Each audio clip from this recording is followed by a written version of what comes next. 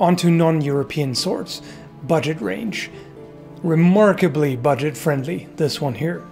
This is what I got recently. This right here, reduced to $35, down from 75 US dollars or 95 Canadian. With munitions grade, there's generally something wrong with them, like somewhat bent or warped blades, some kind of flaw. On this one, I didn't really notice anything serious. It's really not a big deal, and this one is perfectly functional. I still need to finish testing it for the full review. I did some tests edge on edge for another video demonstration, and this is held up very well. This one here is a pretty hefty blade. It's wide, fairly thick spine, so this is extremely sturdy and cuts well. Pretty short grip.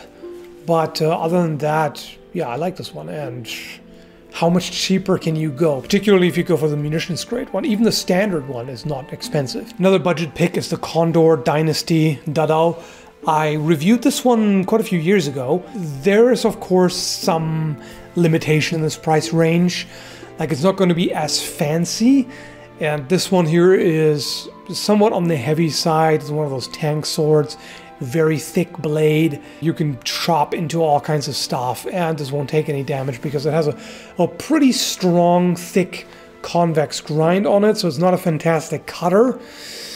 But, you know, chopping harder materials like wood it still works pretty well with it. I actually did a comparative test with this and the Reaver Cleaver from Zombie Tools. And of course the Reaver Cleaver did better. It costs substantially more. So higher quality overall, but for the price, this one here is great. As an alternative, if this isn't available, there's also the Hanwei Warlord Dadao. This one looks a lot nicer, is probably not quite as durable as the Condor. I've seen positive reviews. I haven't tried this one myself, so I've seen in a review the usual thing. Edge isn't very sharp out of the box, typical Hanwei thing. But it's probably still worth the price because it's really not that much.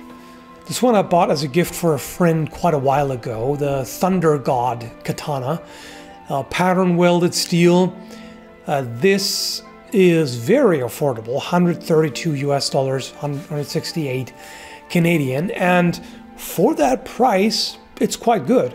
I mean, you can't expect the world here, obviously, but it's a decent cutter. It's not as sharp as you would expect from a katana, but still, like, with a bit of a touch-up, cuts pretty well, and yeah, quite reasonable for this price range. Has a nice looking wrap.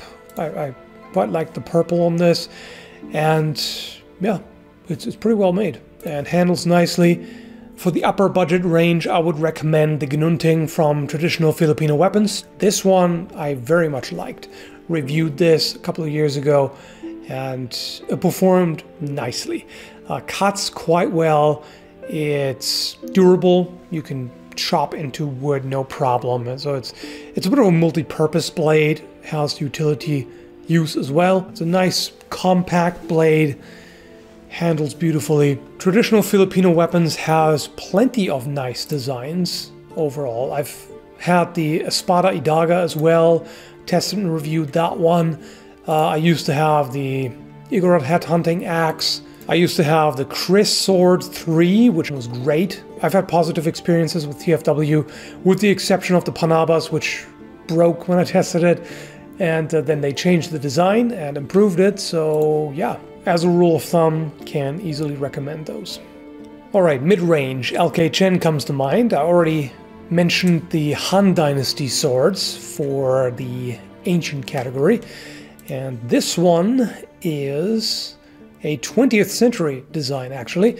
This is the Silver Swallow, miao. This one I absolutely am going to test and review at some point. I just can't do it yet because I don't have a good location at the moment. But based on what I know of LK Chen's quality, I would expect this to be quite good. And I very much like how it looks. So this should be good. If you like big swords, I gave this nodachi from Swords of Northshire a positive review. On this one, I appreciate the battle wrap, meaning the menuki is on the right side, so it's on your palm as opposed to your fingers wrapping around it, which always feels awkward to me. This handles a lot better. This battle wrap is quite nice. This one is a long, impressive blade. Cuts beautifully. I enjoyed that during the testing. Easy to recommend. Okay, on to fantasy and tactical swords. We have the Cobra Steel line. This is made by Windless Steelcrafts. And I reviewed this one here, the Kinjal, but they're all made the same way. So they have sort of rubberized synthetic handles, which are actually quite good in the hand. Very comfortable. They come sharp, unlike most other windless swords. And they've got a number of interesting designs.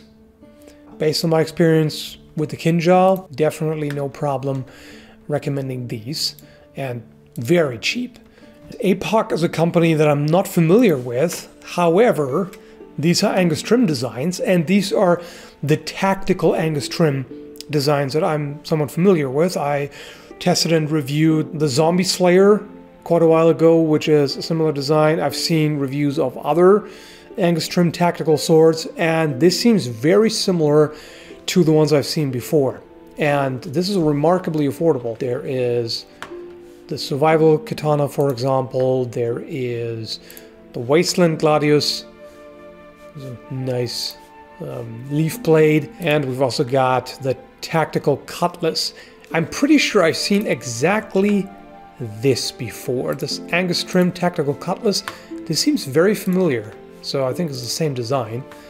So yeah, worth a try, I would think. The Zombie Go Boom Executioner 2.0. I've tested and reviewed this one. I think these are made by Condor. And for the price, this is great. I definitely like that one. It cuts well, and you can do abusive testing with it, no problem. Nice durable steel, 1075. And for $125 US, 160 Canadian.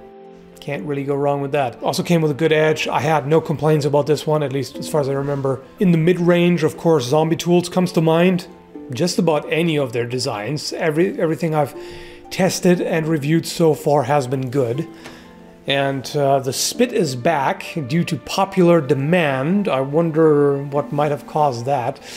It was discontinued by the time I was able to finish the review and put it up, and then they brought it back because people like this design, and for good reason. This thing is pretty damn cool.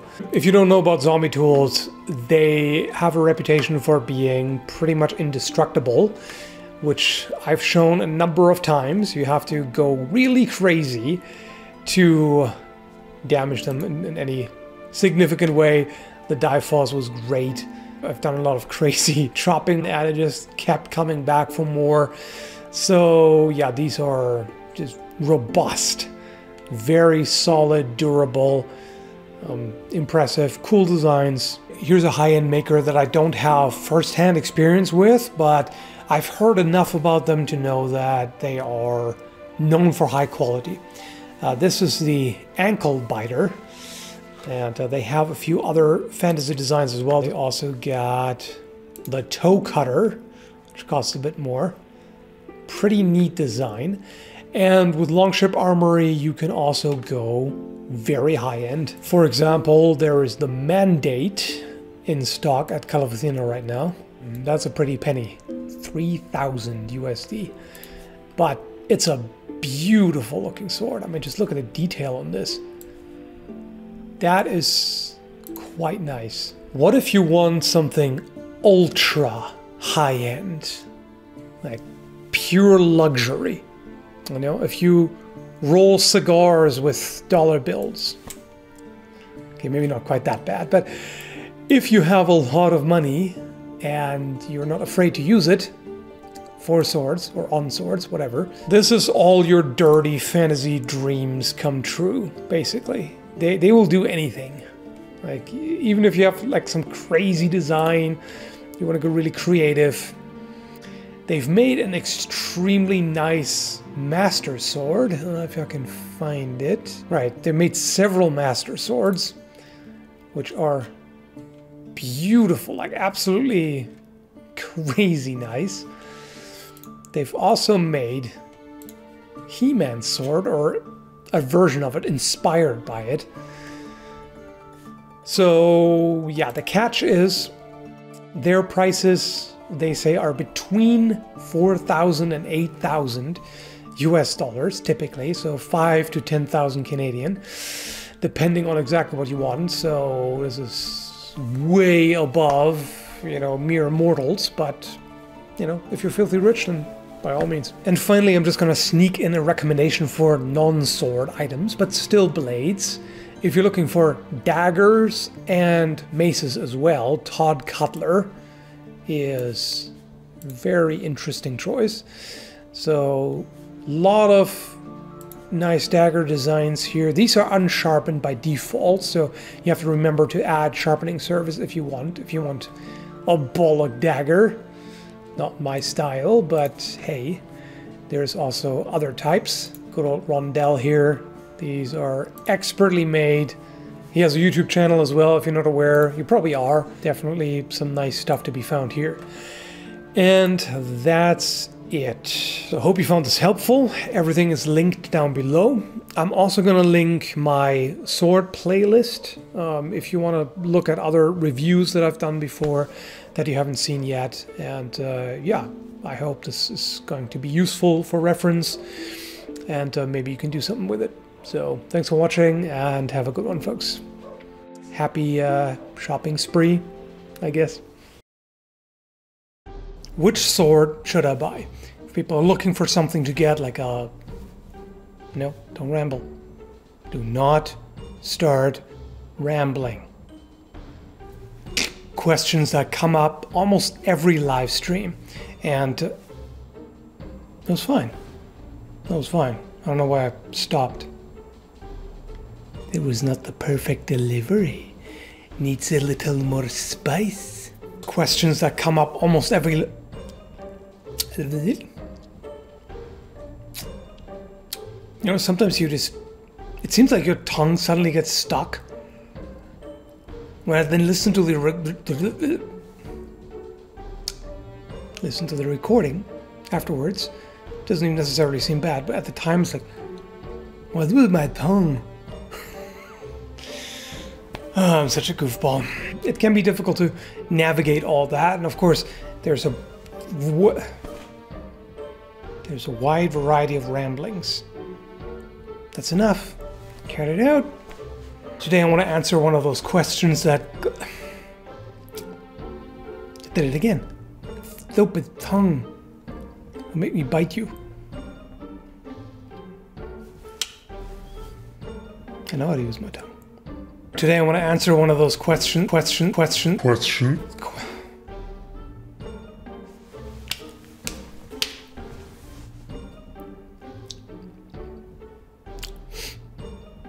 Today's episode in magnificent outtakes. Aliens. Today I want to...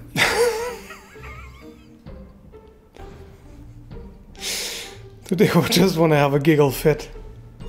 Like an imbecile. Today I want to... Fucking hell. Oh no, we've reached critical mass. When you start the same sentence so many times that it becomes hilarious for no reason, other than the fact that you've had to restart so many times.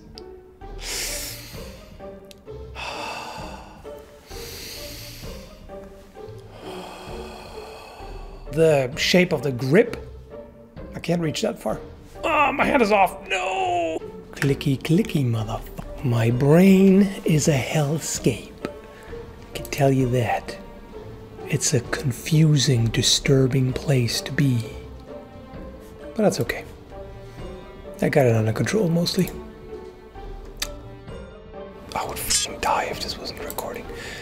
No, it's good. It's good. Oh, if I had to redo all of this, I would f***ing pick myself. Okay, that went a little more vulgar than intended, but I swear a lot off camera. I don't think most of you realize that, but I have a potty mouth on me.